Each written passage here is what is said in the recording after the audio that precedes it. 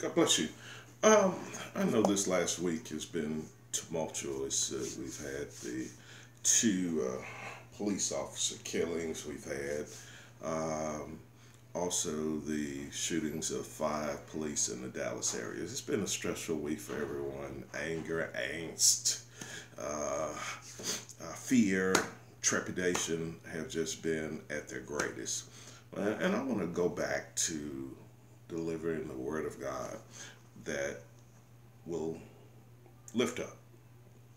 I mean, even though I believe in justice and divine order, I'm going to just talk to someone today about the goodness of the Lord, because I think sometimes in certain areas of our lives that we go out and we wave the white flag.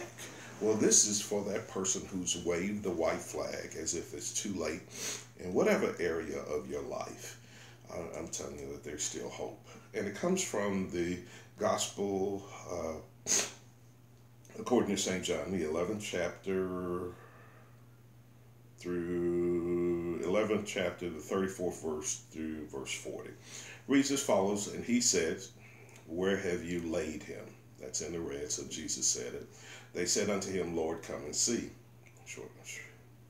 Shortest passage of scripture there is. Jesus wept. Then said the Jews, "Behold how he loved him." And some of them said, "Could not this man, which opened the eyes of the blind, have caused that even this man should not have died?" Jesus therefore, again groaning in himself, cometh to the grave. It was a cave, and a stone lay upon it. Jesus said, "Take ye away the stone." Martha, the sister of him that was dead, said unto him, "Lord, by this time he stinketh, for he has been dead 4 days." Verse 40, Jesus said unto her, "Saidest I not unto thee, that if thou wouldest believe, thou shouldest see the glory of God?" I want to go back to where, and hang my hat on where Martha says, "By now he stinketh." And I guess, if I would give a message to this particular clip, it would be overcoming stinky situations. Overcoming stinky situations.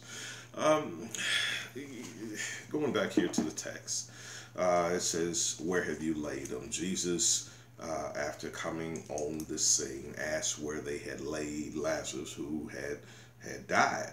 And they said unto him, "Lord, come and see." Jesus wept. Then said the Jews, "Behold how he loved him." And some of them said, "Could not this man," they were doubting Jesus at that time, "which opened the eyes of the blind, and have caused that even this man should not have died?" Verse 38, Jesus therefore again groaning in himself, coming to the grave. It was a cave, and a stone lay upon it. Jesus says, "Take ye away the stone." This is what Jesus said. Martha, the sister of him that was dead, saith unto him, "Lord, by this time he stinketh, for he has been dead 4 days." It was the teaching of the religious leaders of that particular day, pre-Jesus, that the human soul hovered around the body for 3 days, seeking to re-enter the body. It was at the advent of the 4th day that all hope was given up, that you're toast, you're cooked, your goose is cooked.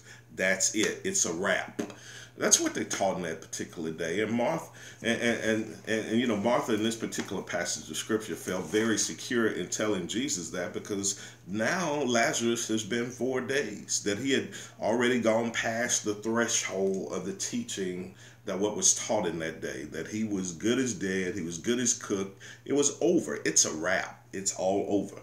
But she said to Jesus, "By now he stinketh." Folks, there is some folks that say the same thing about you and I. They'll look at your age, they'll look at the severity of some blunders, mistakes, and missteps in your life, and they'll say, "Hey, it's a wrap." But Jesus defied the stinky situation. He didn't, while I'm sure that there was, because their embalming skills may not have been up to ours, and Lazarus laid away in the grave, and maybe his flesh had already started to rot. And here we are, Jesus is dealing with, but he was willing to go into stinky situations. Now, he's basically saying that there's hope even after some stinky situations. And there's some folks where your credit is long dead, where your vitality and your health is a wreck, where your relationship is on broken pieces, literally. And you can almost say that those are some stinky situations. But this is what Jesus said. He said, Jesus said unto her, sayest I not unto thee, that if thou wouldest believe, thou shouldest see the glory of God. That word glory in the original language is the word doxa. In the original Greek is doxa. It means brilliance, splendor, and radiance. So this is basically God saying that if thou wouldest believe, thou shouldest see the brilliance, splendor, and radiance of God, God's best. Folks, you got to believe right in the midst of the stink, right in the midst of the rancor, right in the midst of tough situations and tight spots and adverse situations going on all in your life, that God still can work. If you would believe, that you shall see the glory of God. That God's got a better place, that God's got a better plan, that God's got a better day that he has reserved for you.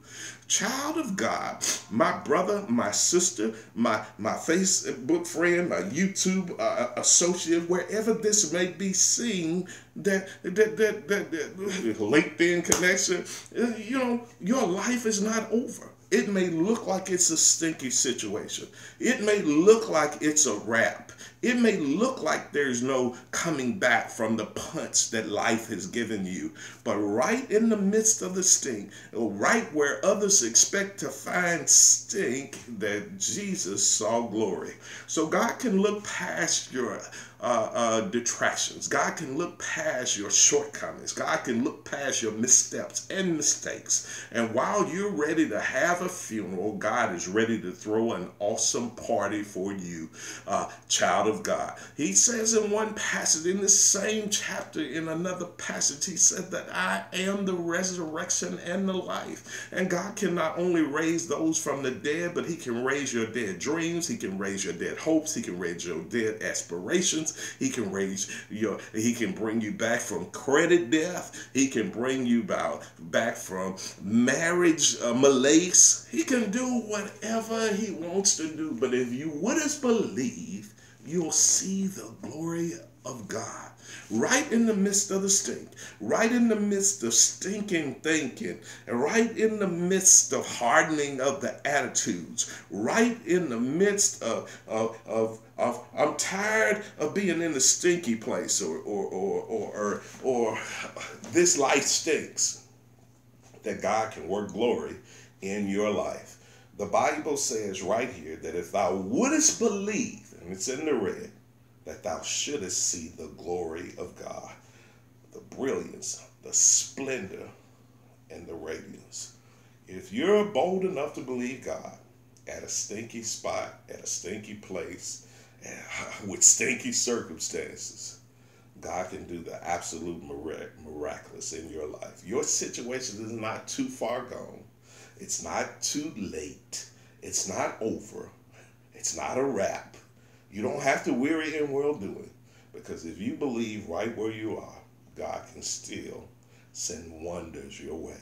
When you're talking about the brilliance, the splendor, and the radiance of God, you're talking about God's promising to do wonders in your life. If you're bold enough and you want to seek deliverance from the stinky place in your life, and my life stinks, and stinky attitudes, dare to believe in God. Promise the Lord will work wonders in your life. That's the word. God bless you.